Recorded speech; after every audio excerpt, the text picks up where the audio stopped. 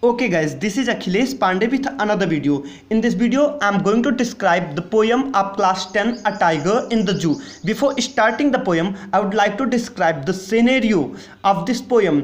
The poet of this poem, Liesl Norris, went into the zoo and he saw a tiger, and he describes the tiger as it is in first stanza, and then he thought about the tiger in second stanza, third stanza, and again he returned into the zoo in fourth and last stanza.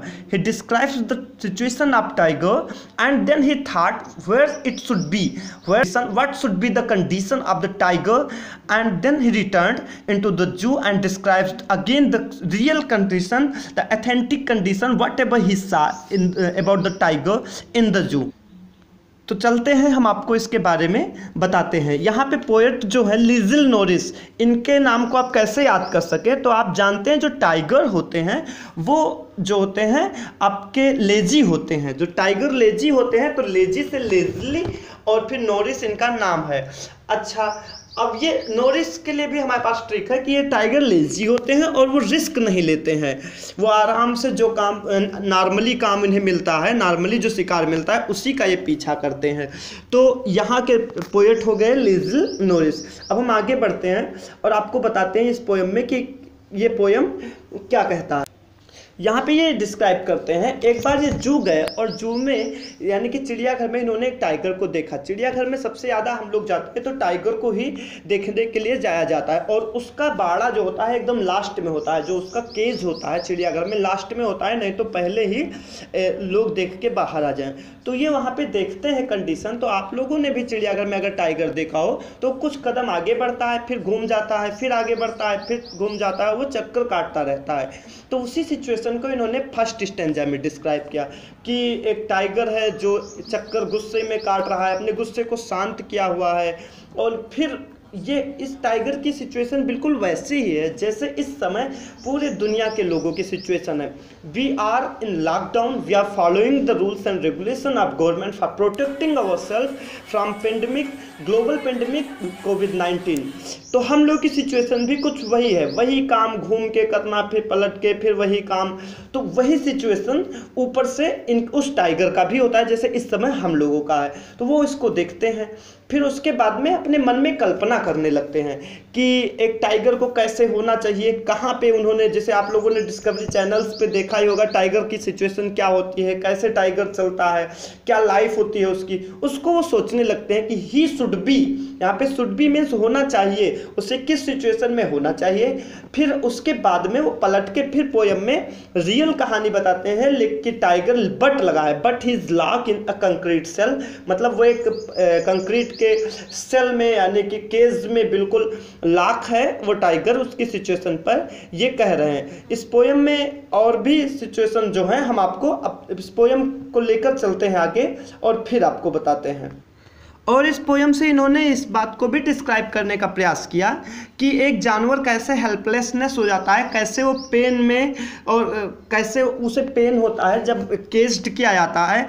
या animal को इन्होंने शिक्षा भी दिया कि cage में नहीं रखना चाहिए, उसे अपने जहाँ उनको रहने का जगह है वहीं पे रखना चाहिए। हम लोगों को किसी पर अधिकार नहीं है किसी के लाइफ को बंदी बनाना, हम ह्यूमंस को। तो अब इस पोयम के लिए हम चलते हैं सेंटेंस स्टैंजा बाय स्टैंजा, इस पोएम को हम डिस्क्राइब करते हैं और आप लोगों को समझाते हैं। तो first stanza, he starts in his vivid stripes the few steps of his cage on pads of velvet quite in his quiet raise. Starts means follow करना, वो पीछा करता है। Vivid stripes, colourful in his, उसे पता है आप लोगों को कि एक टाइगर जो होता है उसके ऊपर पट्टियाँ होती हैं रंग बिरंगी। तो रंग बिरंगी पट्टियों में वो जो टाइगर है वो एक पीछा करता है किसका, the few steps of his cage, अपने केज का, अपने जो है पिंजरे के फ्यू स्टेप्स, कुछ जो स्टेप्स हैं, कुछ जो कदम है उनका पीछा करता रहता है, आगे बढ़ता है, घूमता रहता है। On pads of velvet quite, उसके जो पंजे होते हैं उसके नीचे जो गोल गोल होते हैं वो बिल्कुल वेलवेट यानी कि मखमली आप समझ सकते हो, उस पैड पर यानी कि अपने पंजों पर वो घूमता रहता है। इन हिज क्वाइट रेज, अपने शांत गुस्से में। क्वाइट मीन्स शांत और रेज मीन्स यहाँ पे गुस्सा, उसे गुस्सा भी लगाए लेकिन वो कुछ कर नहीं सकता है, फर्स्ट स्टेंजा में। सेकंड स्टेंजा की तरफ चलते हैं। ही शुड बी लर्किंग, यहाँ पे अब जो पोएट है वो अपने दिमाग में पहुंच गया, थॉट में। जैसे आप लोग भी कोई मूवी देखते हो फिर कोई सीन देख करके अपने थॉट में चले जाते हो, क्लास में भी यही होता है, कोई सीन आया याद, अंदर चले गए दिमाग में, ऐसे वो भी अंदर चले गए हैं। अब वो कह क्या रहा है कि he should be lurking in Shadow sliding through long grass near the water hole where pumps dear पास। उसे होना कहाँ चाहिए, तो उसे होना चाहिए छिप कर वेट करना चाहिए उसे। Lurking means to wait, hiding या हिडन वेटिंग कह सकते हैं।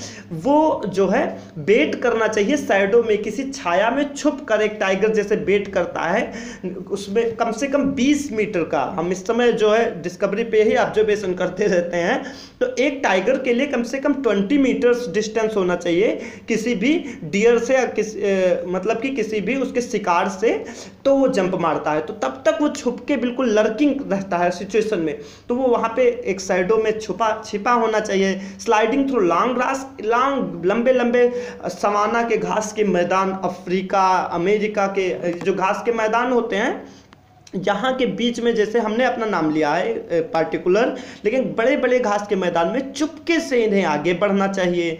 नियर द वाटर होल, जहाँ पे पॉन्ड होता है, तालाब होते हैं जहाँ पे हिरन पानी पीने आते हैं।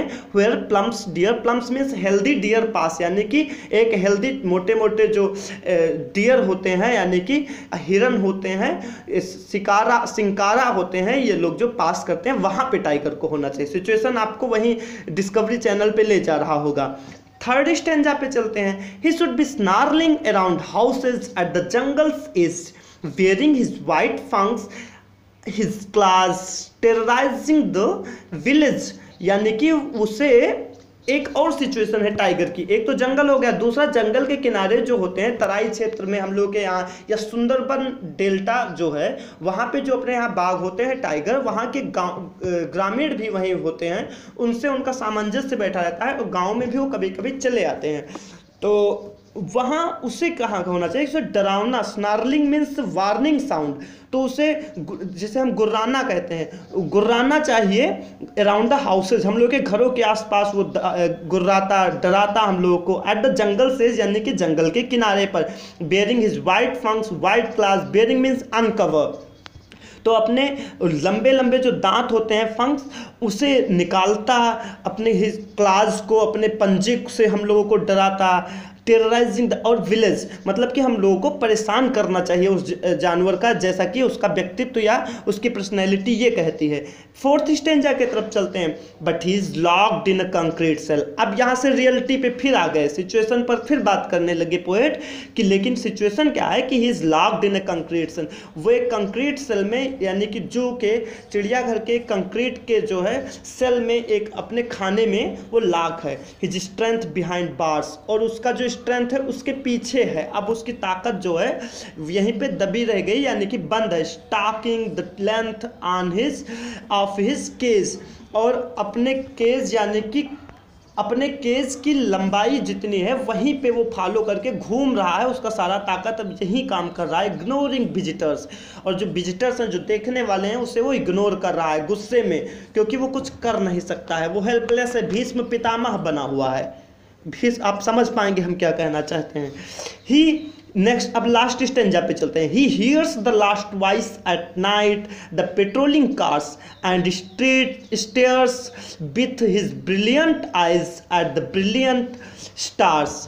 वो रात में last voice of at night, night में जब रात में पुलिस की पेट्रोल होती है, पेट्रोलिंग होती है, यानी कि रात में जब ये पुलिस लोग अपना कार लेकर चलते हैं कि कहीं कुछ गड़बड़ तो नहीं हो रहा है, हम लोगों के घर पहुंचने के बाद में पुलिस का काम होता है रात में चलना, तो उन कार की आवाज़ों को वो सुनता है शहर में, मतलब यहाँ के कहने मतलब वो जंगल में नहीं, इस समय शहर में है, और फिर अपनी आँखों से वो ऊपर जो है तारों को देखता है और उसी में वो पूरा समय बिताता है। ये उसकी लाइफ स्टाइल है। अब इसमें हम कुछ पोएटिक डिवाइसेस की बात करें तो कॉमन सी तो हैं ही जो आप पहचान सकते हैं, कुछ हैं जैसे एलिट्रेशन वही कॉमन, यहाँ पे प्लम पास, यहाँ पे आप सेकंड स्टैंजा में देख सकते हैं लास्ट लाइन प्लम्प डियर पास, तो प्लम्प और पास ये आपका एलिट्रेशन हो गया। और फिर यही एलिट्रेशन का एक और एग्जांपल इसमें बिहाइंड बार्स, या आप जो है बिहाइंड और बार्स, ये आप जो है fourth stanza second line last two words देख सकते हैं। फिर मेटाफर है, यहाँ पे वेलवेट पैड्स लिखा गया है, यानी कि जो है third line first stanza pads of velvet quite, यहाँ पे जो है ये आपका मेटाफर है क्योंकि वो पैड नहीं है, वो उसका जो है पाज है, लेकिन इसे कंपेयर किया गया है, it is compare to velvet.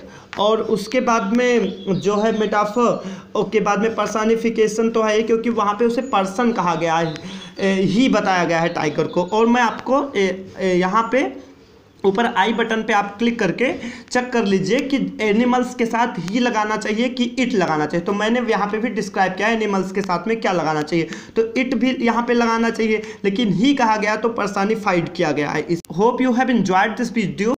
If you have enjoyed this video, please like and subscribe my channel. Thank you so much for being with me.